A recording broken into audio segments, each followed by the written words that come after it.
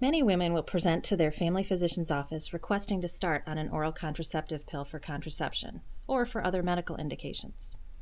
There is no good evidence that one pill is better than another. The clinician should obtain a past medical history and family history to help determine the appropriateness of oral contraceptive pills for each woman. For example, a woman who has a personal or family history of hormone-dependent blood clots may not be a good candidate for any estrogen-containing contraception. If you determine that she is a good candidate for oral contraceptive pills, you may proceed to choosing a pill to start with. If a woman has been on a particular pill in the past with no problems, that is a good pill to start again.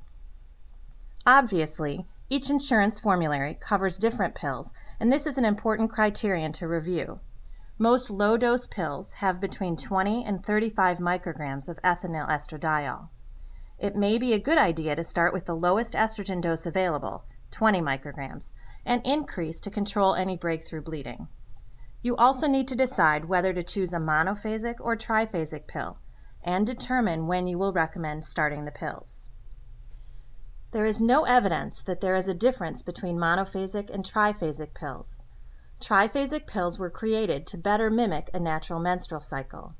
Triphasic pills have varying estrogen and sometimes progestin doses for each week of the pill pack.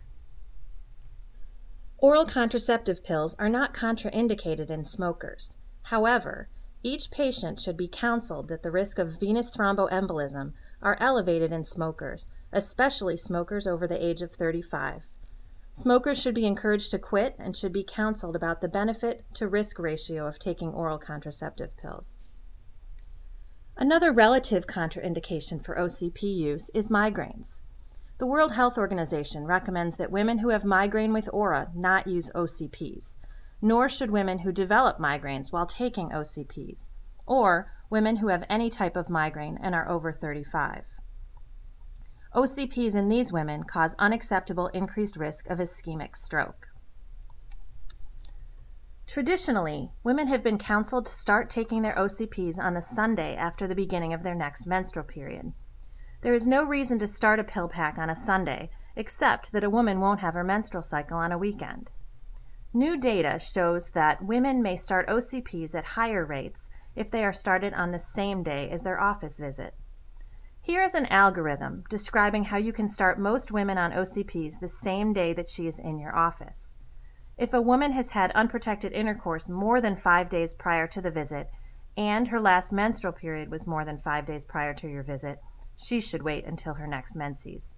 For most other women, you can safely start her OCPs the day of the visit.